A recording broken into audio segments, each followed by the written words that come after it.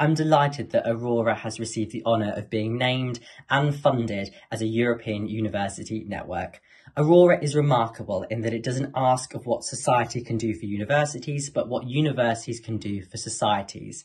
I hope that this proposal will help to accelerate the already ongoing work that universities are doing around recasting curriculum into skill sets and mindsets that civic society needs, especially in these difficult times.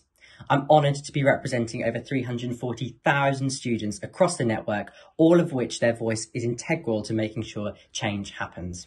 Work begins on this proposal, but many congratulations to the bid team, and of course, many thanks to my predecessor, Elizabeth, who shaped and created a lot of the work in the proposal.